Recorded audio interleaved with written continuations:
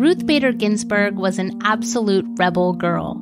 She was inspired, she was confident, and she fought to make the United States a much more fair and just place. Her rebel spirit compelled her all the way to the United States Supreme Court. Justice Ginsburg passed on Friday, September 18th, after a long battle with cancer. But during her life, she fought tirelessly for the rights of women. The best way we can think of to honor her life is by celebrating her story and making sure that the next generation knows her legacy. This is Goodnight Stories for Rebel Girls. And right now, Priscilla Chan Zuckerberg brings us the story of Ruth Bader Ginsburg. Once upon a time, there was a quiet girl who would grow up to have a mighty voice. Her name was Ruth. Ruth lived in Brooklyn, New York. Some of her neighbors were from Italy and others from Ireland. Some spoke Polish and others German. Some went to church and others, like her, went to synagogue. Most afternoons, Ruth rode her bike with her cousin Richard and the other neighborhood boys. And when they played pretend, she imagined that she was a pirate or a secret agent. To escape the bad guys, she would often climb up on her neighbor's garage and jump from rooftop to rooftop. But when she got to school, she was expected to hide her adventurous side. Teachers told her to act more ladylike. In fact, some of what they learned, like cooking and sewing, were supposed to make the girls better mothers and housewives. Ruth wondered why girls had to take home economics. Ruth hated cooking, while boys got to learn fun lessons in shop class, like how to use a saw and build bookshelves.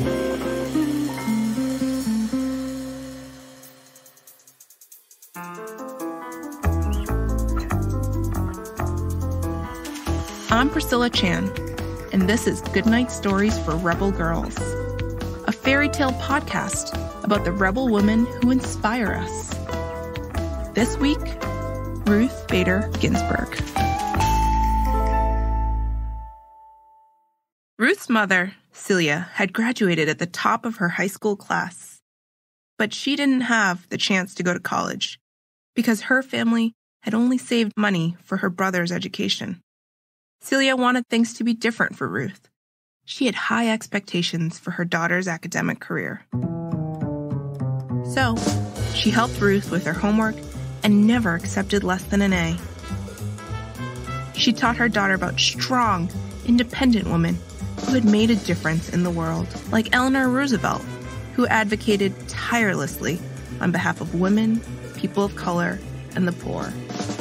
Or Amelia Earhart, a fearless pilot who had flown across the Atlantic Ocean. By the end of her senior year, Ruth was the feature editor of the school newspaper, twirled baton and played cello, had multiple college scholarship, and was ranked as one of the top students in her class, just like Celia had been. Celia was proud, but also worried. She was sick with cancer and hoped she would live at least to see Ruth's high school graduation. Sadly, she passed away just a few days before.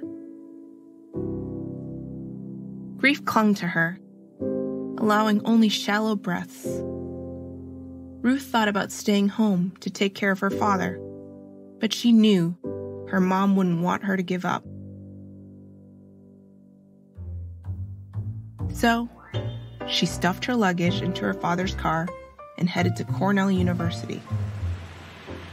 As New York City gave way to the rolling countryside, Ruth felt hope shooting out of every green leaf.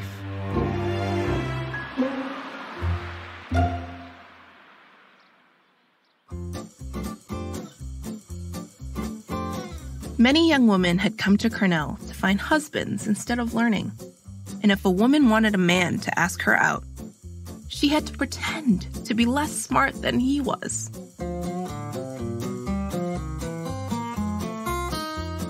Ruth dated a few men during her first year, but most seemed to be looking for a wife who could cook and clean. She had a different kind of life in mind, one that involved more than keeping the house for her husband. In her second year at Cornell, she met a new kind of man. Marty Ginsburg was tall and outgoing, while Ruth was small and shy. She was very serious, but somehow Marty made her laugh. And he was the first man who cared that she had a brain. When Ruth learned about lawyers who worked to make sure that people were treated fairly, she dreamed of becoming one. Marty knew she wanted to make the world a better place, and he wanted to be right there with her. "Why don't we both become lawyers?" Ruth suggested, and Marty wholeheartedly agreed. So after they graduated from Cornell, Marty and Ruth got married and took a break from school to save some money. 2 years later, they had saved enough to pursue their law degrees. Now, with their 14-month-old daughter, Jane, in tow. When Ruth entered Harvard Law, there were more than 500 students, and only 9 were women.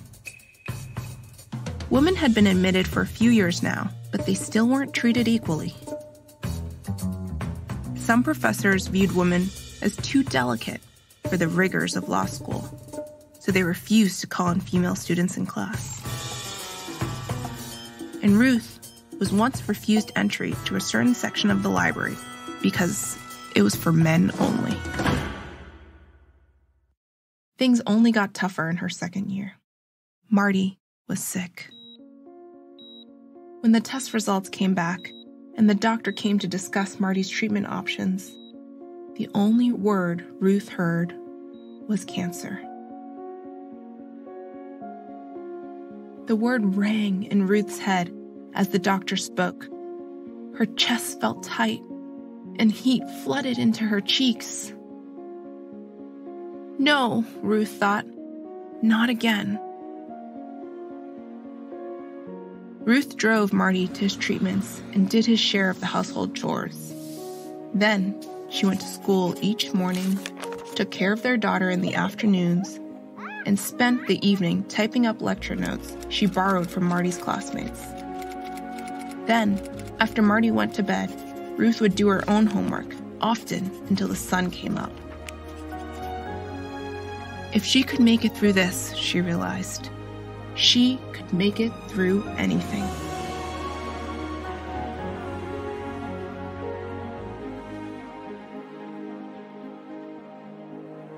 Thanks to Ruth's support, Marty recovered, finished his final year of law school, and took a position at a firm in New York City. Ruth dreaded the idea of Marty moving by himself, of their family being separated while he was still recovering. So she transferred to Columbia Law School in New York and graduated first in her class. When Ruth finished law school, no law office or court would hire her. One law firm had already hired a woman and didn't feel like they needed another. One judge refused to hire women as clerks because he thought it was impolite to swear in front of a lady, and he didn't want to have to watch his language. Sometimes job listings even read, "Men only, no woman need apply." Finally, Ruth got 2 interviews. At each one, she sat across a table from men in dark, neatly pressed suits, and when they asked her questions, she answered clearly and deliberately. When she got home, however, no calls ever came. After months and months of searching, a judge begrudgingly hired her as a clerk, only to be pleasantly surprised by her smarts and hard work. Ruth was an excellent lawyer, and people started coming to her with important cases. One woman was told to resign after she became pregnant on the job. One man was denied widow benefits because only a widowed woman could receive them. Countless working women didn't receive pay equal to their male counterparts. Girls were denied entrance to schools and sports teams. Some of these cases even made it to the highest court in the land, the United States Supreme Court. Many women were marching in the streets for equal rights. But Ruth chose to fight back in the courtroom.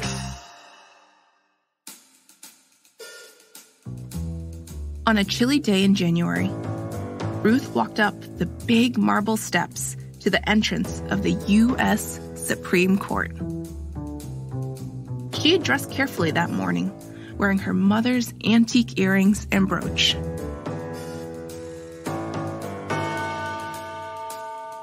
Inside, 9 male justices in black robes sat behind a long, dark wooden bench framed by huge marble columns and velvety curtains that hung from the ceiling. Ruth was representing Air Force Lieutenant Sharon Frontiero, who was recently married a Navy veteran and a full-time college student. After Sharon's male colleagues had married, they had received extra money for housing, funds that Sharon's young family could have used to help pay the bills. But Sharon was told that because she supported her husband, she wouldn't be getting any benefits. He was supposed to be supporting her. And if he couldn't, well, that was just too bad.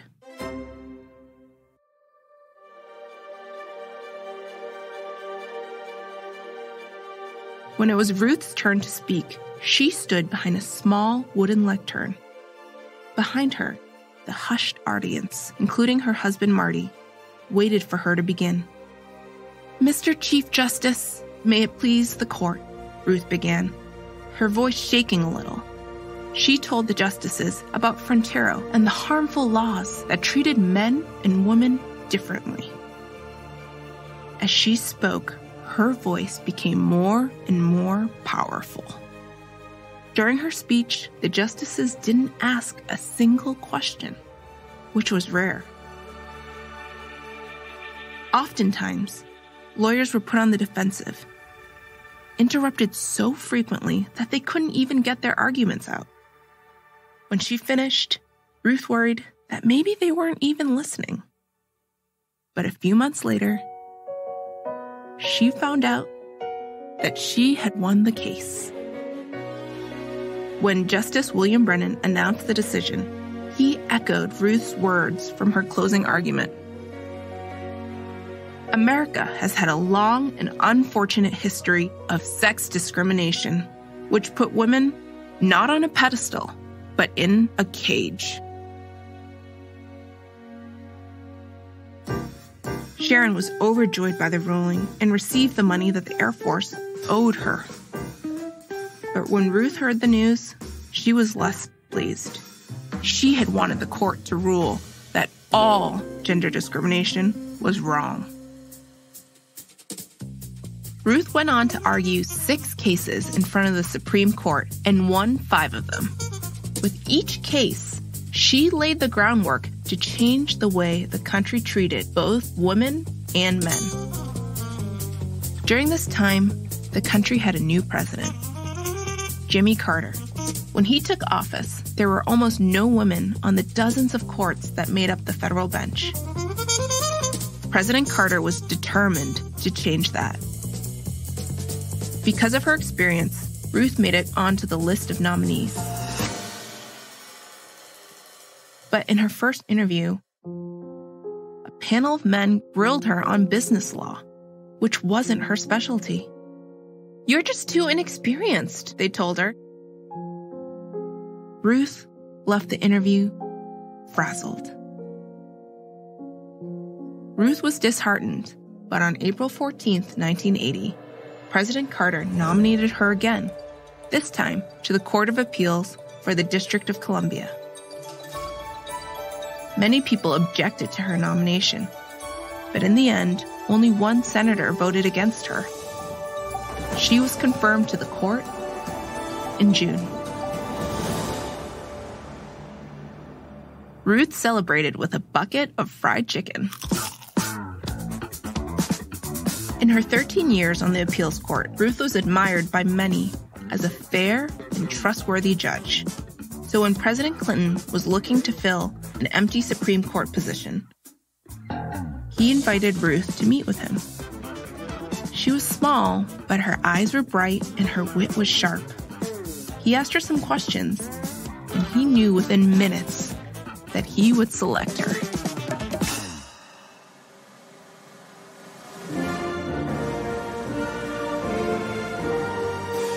He announced her nomination on a sunny day in the White House's Rose Garden, with Ruth standing by his side, the scent of flowers and freshly cut grass swirling around them.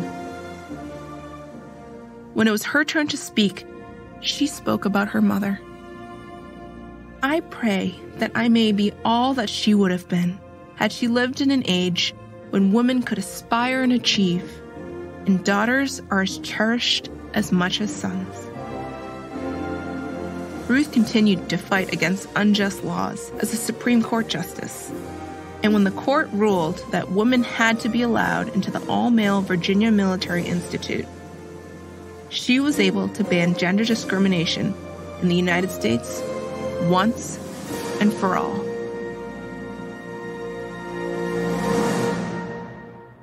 Ruth liked coming to an agreement with her fellow justices, but as time passed, she found herself disagreeing a lot.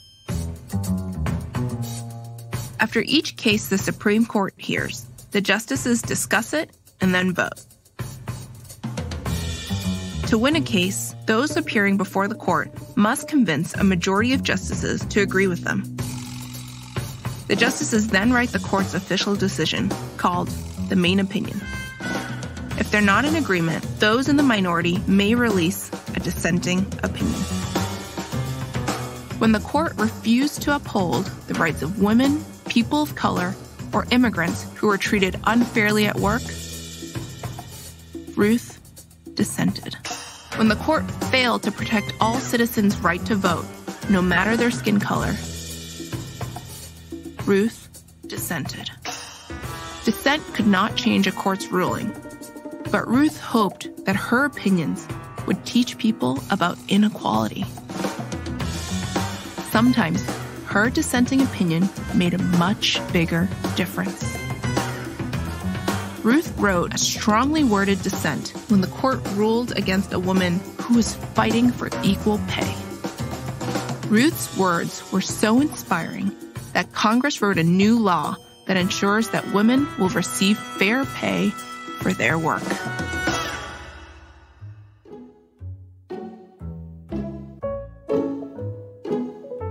At home, Ruth could ask for no better partner than Marty. He often convinced Ruth to walk away from her late nights in the office, luring her with home-cooked meals. And when he was diagnosed with cancer for a second time in 2010, Marty could still be found in the kitchen with steam and the smell of spices filling up the room, making sure Ruth got something to eat. Then, after 56 years of marriage, Marty died.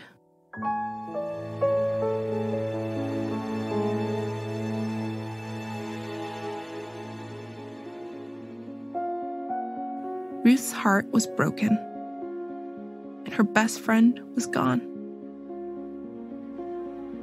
But it was the most important time in the Supreme Court's calendar, the very last day when the big decisions were made.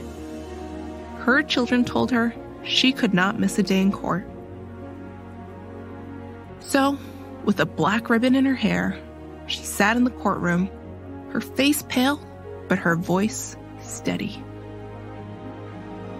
It was one of the hardest things she'd ever done. But she knew Marty would have wanted her on that bench.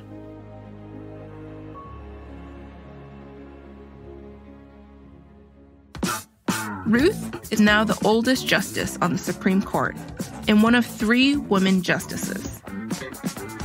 She is in her mid-80s and she goes to the opera, travels, works out twice a week, and only gave up water skiing when she reached her late 70s. Just like she did in law school, sometimes she still stays up all night to finish her work. She's also beaten cancer 3 times and never misses a day in court if she can help it. In my life, what I find most satisfying is that I was part of a movement that made life better. Not just for women, she said. I think gender discrimination is bad for everyone. Having the opportunity to be part of that change is tremendously satisfying.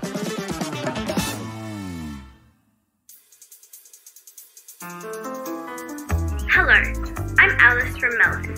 Today's episode was hosted by Priscilla Chan, who is a co-founder of the Chan Zuckerberg Initiative. As a pediatrician and teacher, Priscilla's work with patients and students in communities across the Bay Area has informed her desire to make learning more personalized and find new paths to manage and cure disease. The podcast is a production of Timbuktu Labs and based on the book series Goodnight Stories for Rebel Girls. Check them out at www.rebelgirls.co and use the promo code REBELPODCAST to get 15% off. They're awesome. If you're enjoying the show, please share us on Facebook, on Twitter, share it everywhere, and don't forget to leave us a review on iTunes. It's a great way for other people to discover the show. Our executive producer is Elena Favilli. This season was produced by Meg Murnane. This episode was written by Alexis Stratton. Scripts are edited by Justine Ware and fact-checked by Janice Weaver. Original theme music was composed and performed by Alet Dabajaki, who has also sound designed this episode. Mattia Michelli is the sound mixer. Today's host, Priscilla Chan, lent her voice to benefit Girls to Women, which provides year-round programming to local girls, supporting healthy development. Rebel Girls has made a donation in her name. Until next time, stay tuned and stay rebel.